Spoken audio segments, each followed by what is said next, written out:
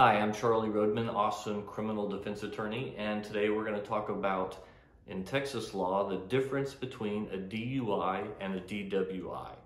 Okay, first, non-lawyers use those phrases interchangeably. So DUI, DWI, we get calls all the time that people say, I was arrested for a DUI. Well, we know what they mean.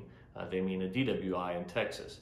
The problem is other states have different laws and they call them different names. So the most common one that we hear about is California. They call a DWI a DUI. And of course they make movies and television shows in California, so we hear that on TV all the time. But in Texas, okay, under the Penal Code 4904, it's called driving while intoxicated, a DWI. So that's what we call it in Texas. And that's either a misdemeanor B, A, or some type of felony. Now, however, and this is where it gets a little tricky, is we actually do have a DUI in Texas, but that refers to a Class C ticket, and that's when a minor, someone under the age of 21, is driving and the officer pulls them over or talks with them and smells any amount of alcohol, okay? Just the smell of alcohol is enough to get a DUI. Now, the officer is not deciding that the person was intoxicated, because if the minor was intoxicated, they would get a DWI, a Class B, A, or felony even.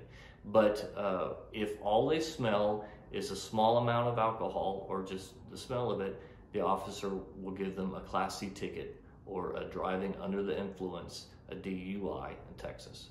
Now, the BAC, the .08 or loss of your normal use of mental or physical faculties, that the DWI standard still applies to a minor.